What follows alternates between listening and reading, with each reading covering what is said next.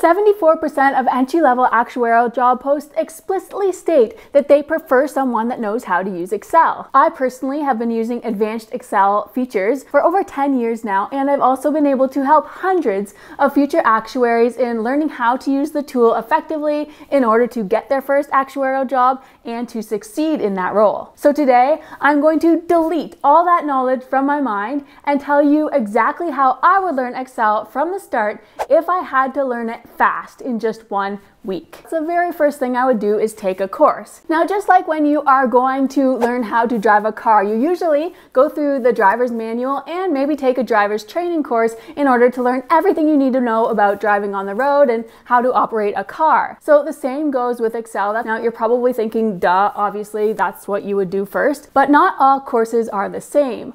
I would actually prefer a course where I'm doing a project alongside someone else, where at the same time I'm learning all the functionality and capabilities that Microsoft Excel has, because that means I get to see how these things are actually going to be used in the real world. Even better is if it's an actuarial project, since that's what I'd be learning Excel for, is an actuarial job. So it's kind of like knocking off 2 things on your resume, Excel and actuarial knowledge. Now, if you want to know all the different functionalities and capabilities and formulas that you need to know in Excel as a future actuary, then you want to check out the blog post that I've linked right down below. I created it. It's going to go so much more in depth about all this stuff than I'm going to in this video. I highly recommend checking that out when you can. Now, there are lots of great Excel courses. There are even tons here on YouTube that you can get for free. However, if you would like to learn Excel in an actuarial context with projects, then you've got to check out the Actuarial Accelerator Community, where we go through a whole course on Excel, helping you go from beginner to advanced and learning these skills in terms of a project that you could actually do in real actuarial work. I will link to the AAC, Actuarial Accelerator Community, right down below in the description. Okay, so when you're learning to drive a car, you go through the course in the manual, but you usually don't go right out to the road after that. Instead, you go to an empty parking lot and start practicing. Get a feel for the gas, get a feel for the brake, how fast can you accelerate, how fast can you stop, all that sort of stuff. In terms of Excel, the empty parking lot is equivalent to practice projects. In working with hundreds of future actuaries on Excel, I've learned that one of the most difficult things to do is to take everything from the course and be able to actually apply it on your own. And you need to practice that before you get to the job. You don't want to go into your first actuarial job and your boss slaps a simple Excel project on your plate, I guess you could say, and you have to sit there and stare at it for a couple hours before you can even do anything. That's not going to look good on you, because they're going to expect you to know how to use Excel. So practice this before you get the job. Not only will these practice projects be great things to put on your resume, they could also be talking points during your interview. And I've had many of my clients tell me that the Excel projects they did while they were preparing to get an entry-level actuarial job were some of the most important things that employers cared about. So don't neglect this step. Now, the ideal situation would be to do Excel projects that were actuarial based. So an example of that is to create an annuity calculator that would tell your clients exactly when they can expect annuity payments based on the plan that they've selected. So this is actually our project number 1 in the Actuarial Accelerator Community, but it's something that you could try on your own, or if you want all the instructions on how to do that project, then the AAC is the place to be. Link down below in the description. Another thing about doing practice projects is that you're also going to be able to really start to recognize which keyboard shortcuts would be helpful for you. In Excel, there's a lot of different things that you're doing over and over again, and you can use your mouse or your cursor to do that, but it's a lot more efficient and faster if you can use keyboard shortcuts. So I'd start to recognize what I'm doing over and over again, and then look up on Google or ChatGPT how to do that with the keyboard shortcut keys, and that would really speed me up. I could do a whole video about that sort of stuff, like shortcuts that I use a lot in Excel. So if that's something you're interested in, let me know down in the comments, and maybe I'll create a video about that in the future. By the way, if you've liked this video so far, could you please give it a thumbs up and subscribe if you'd like more actuarial content. Okay, so you're done driving around in the parking lot. It is time to take your driving skills to the road.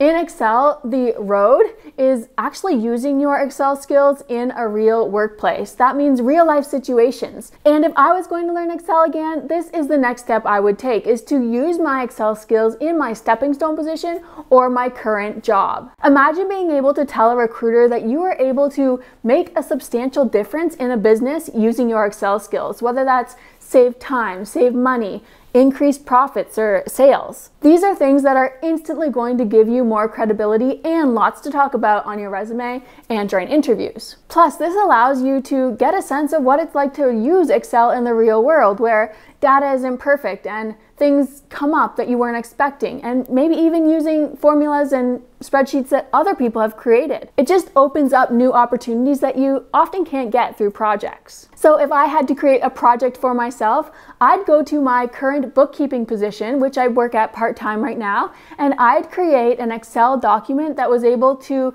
export everything that I needed in order to import it into my bookkeeping software. And by the way, this is something I actually already have done, and it is an exercise in Excel formulas, I will tell you that. This project was able to cut down the amount of hours that I needed to spend from my quarterly end tax submissions. It cut it down from about 10 hours to 2 hours. So since that's 4 times per year, it's saving me about 32 hours of my personal time every single year. Okay, so doing all this stuff in Excel and really amping up your qualifications isn't really going to help you much if you don't properly display those skills on your resume.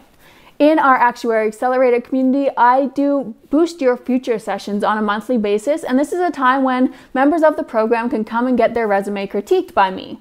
Well, I always see that future actuaries put a skills section or something similar on their resume that says they know how to use Excel. You might be wondering what's wrong with that. The thing is that employers see that on almost every future actuary's resume. They always say they know how to use Excel.